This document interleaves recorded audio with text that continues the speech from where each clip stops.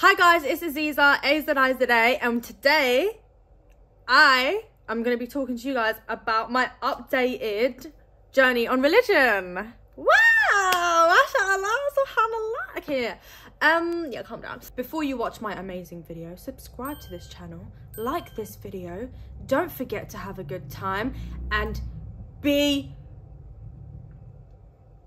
what?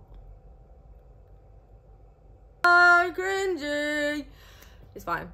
No, it's not. Should I just redo that? No, I can't be. Oh no. So basically, I look like a granny. Yeah, as you can see, no makeup, nothing. Who said that I can't wear makeup? It wasn't me. It was the Lord. So you know what? But yeah. I was just in the mood to comment and just start talking.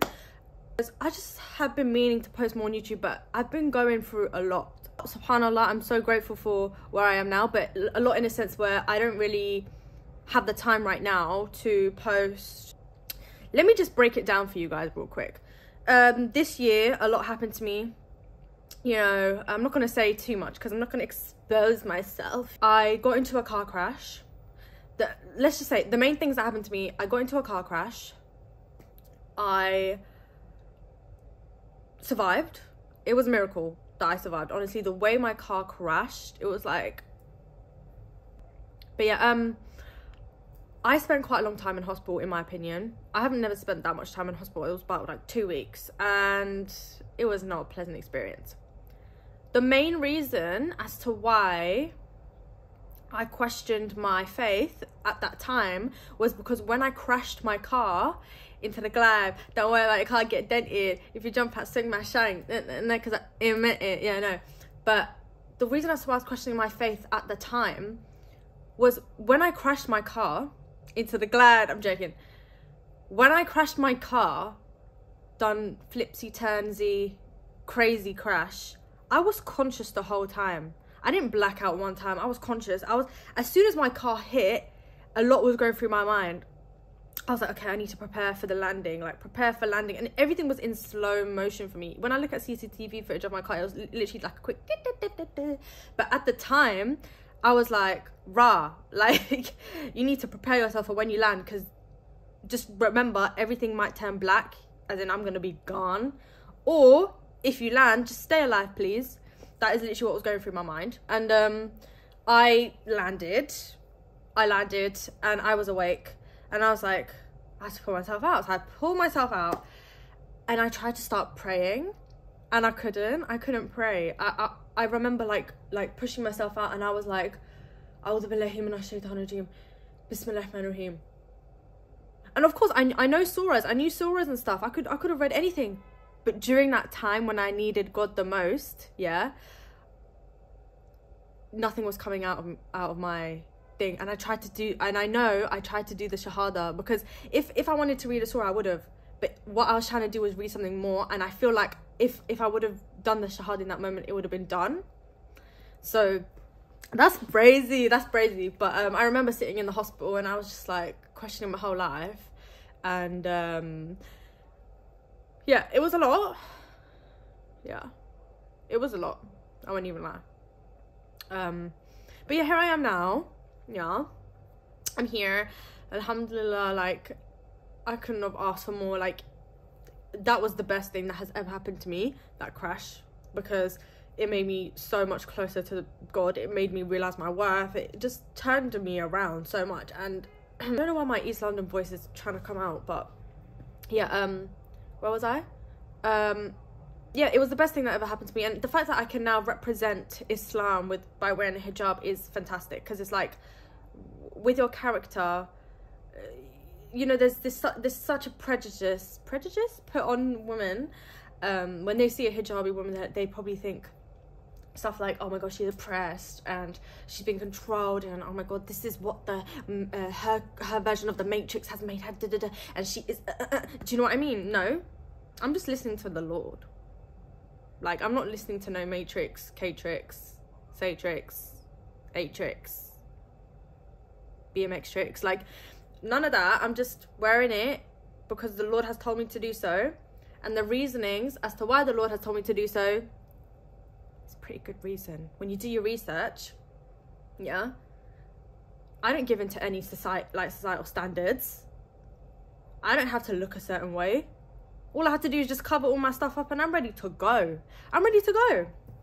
And I think it's just such a beautiful thing that I feel like as if I don't have to dress a certain way, look a certain way to appeal to others, because why would I live my life appealing to others or following the standard that the creation has created when I can listen to my Lord? It's literally so simple and so straightforward. But the agenda put on Muslim people and Muslim women specifically in this situation I'm talking about is crazy.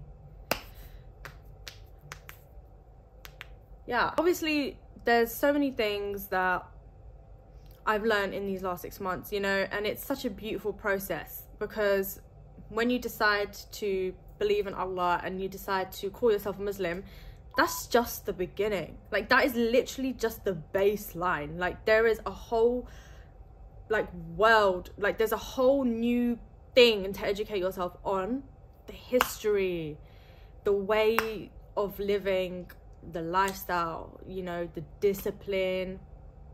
I just think it's literally so sick. And actually mentioned this to me a few months ago, I think, when I had just started wearing the hijab, and obviously she was very happy for me.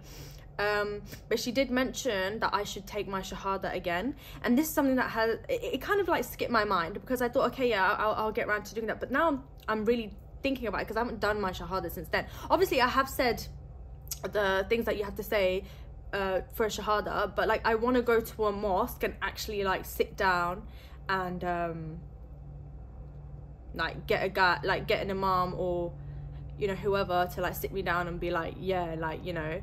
And I don't know, like it just, because like a good friend said to me that, and I didn't actually think about this, a good friend said to me, you know, because you reverted back to Islam, so all your sins were wiped away. And I didn't deep it. I literally did not deep it. Like I don't know what that means. Like, what does it mean if I didn't deep it? Like, a lot of emotion came through to me, and I became quite emotional when I deeped that. And only, this was recently, this was literally like a few days ago, even maybe like last week.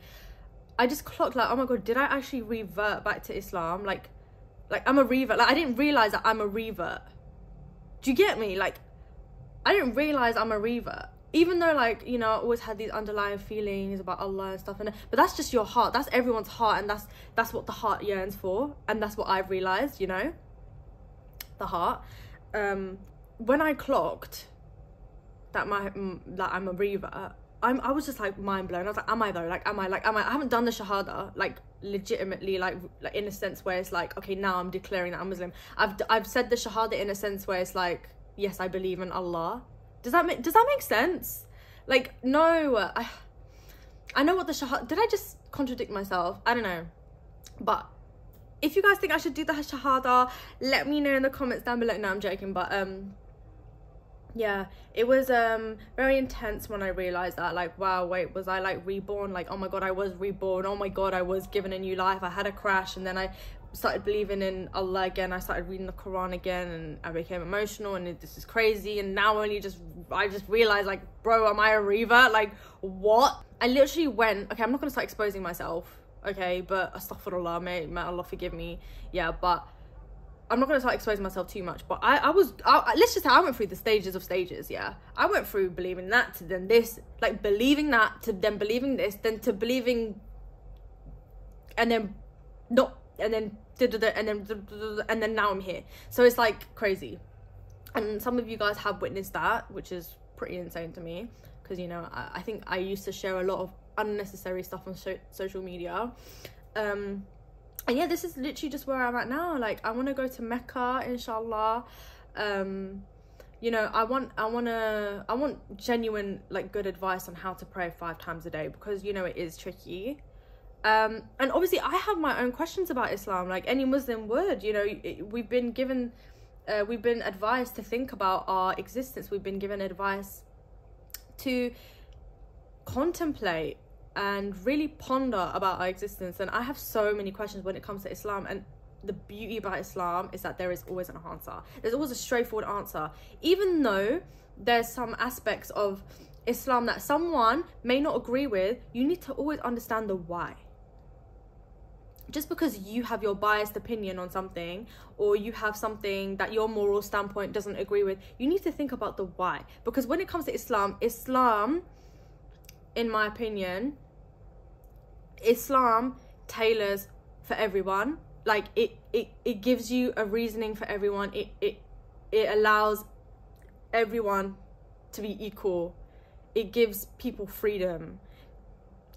You have your choices. You have your book of guide, like you have your guidance, which is obviously the Quran. Like the Quran is simply a book of guidance. It's a book of signs. It's a book of guidance. People say, oh my god, it's a book of science. No, it's a book of signs.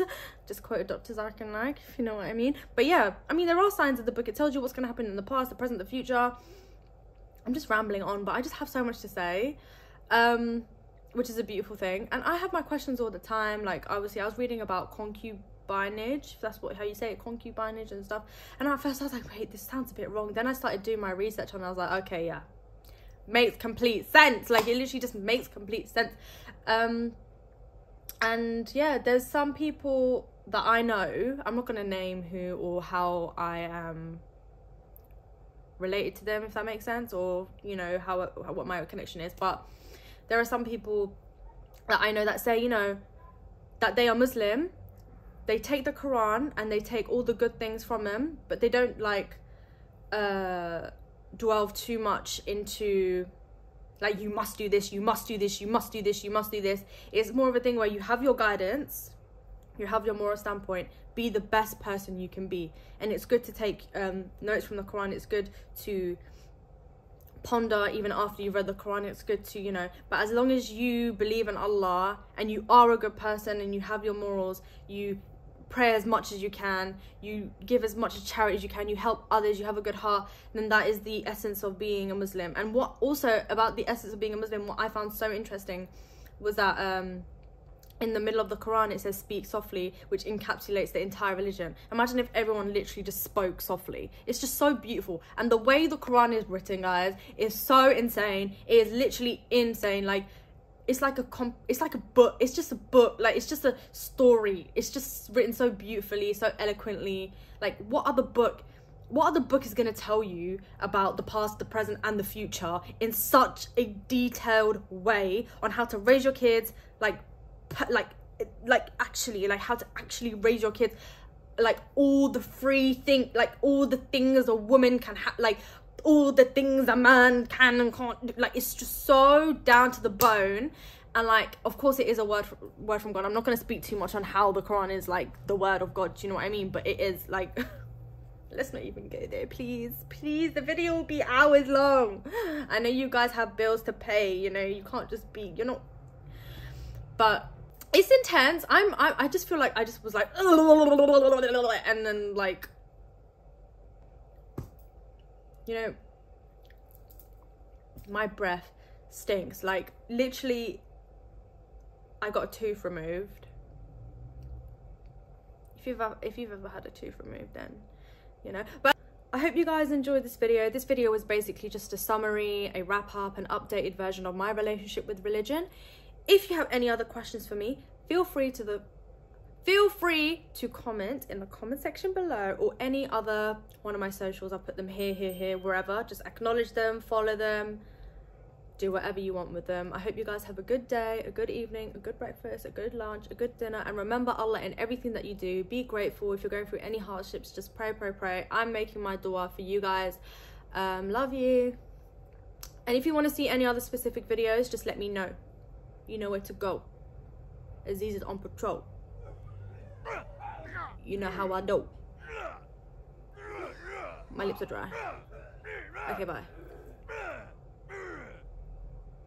That was sly. Okay, goodbye.